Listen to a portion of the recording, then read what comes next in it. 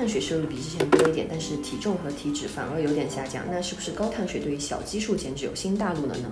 早上起来先做一个可可咖啡吐司，用的是水和法，提前把高粉250克、可可咖啡粉10克、糖35克、全蛋液25克、水135克混合，用保鲜膜包好，放进冰箱大概6小时。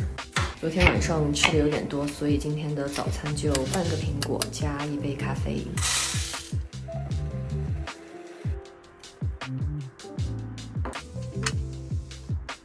无敌手柄在这一刻奉献了他对我的所有的爱，看着拉花的架势，专业但成品感人，就略过吧。同时完成20分钟的阅读时间，读的依然是额尔古纳河右岸，现在大概读了1/2，我觉得对死亡有了新的认识。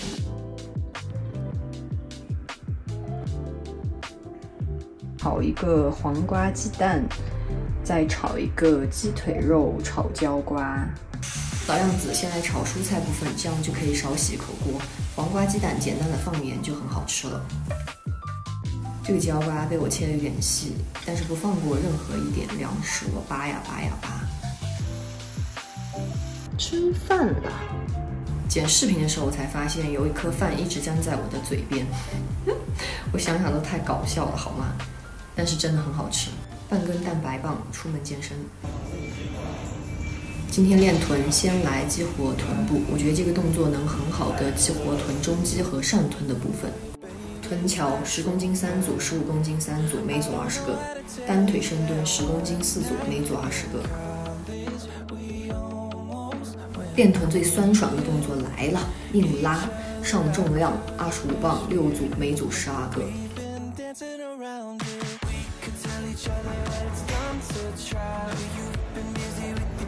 哈克深蹲90公斤4组，每组20个。上生命之水，椭圆机30分钟，走你！练完臀，大家一定要记得拉伸呀，这样的话腿就不会粗。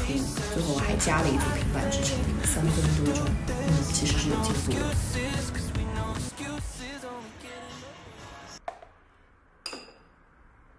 没错，晚上吃的是一个醪糟水果酸奶碗，100克酸奶，1勺奇亚籽，1勺黑芝麻，还有1勺醪糟，这是灵魂酱料呀。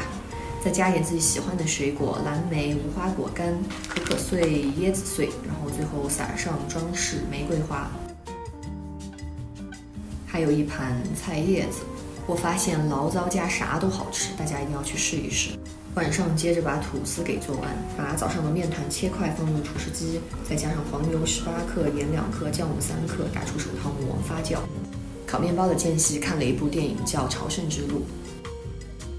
接下来是一个新手烤面包的品鉴时刻，看一下成品。其实有很多问题，但是整体我还是满意的，毕竟这拉丝的感觉还有口感，我觉得还是很 OK 的。